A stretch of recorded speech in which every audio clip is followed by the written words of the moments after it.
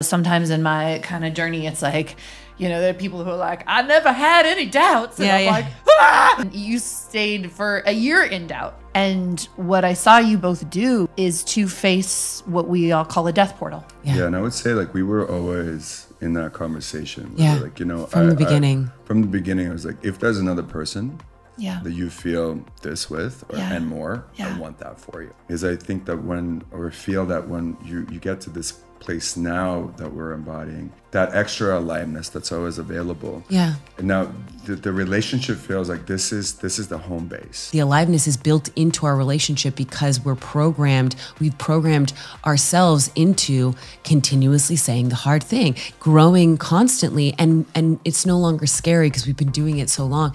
It's exciting, doesn't mean it's not hard, but each time we go through something, it leads to deeper connection, deeper intimacy, deeper passion.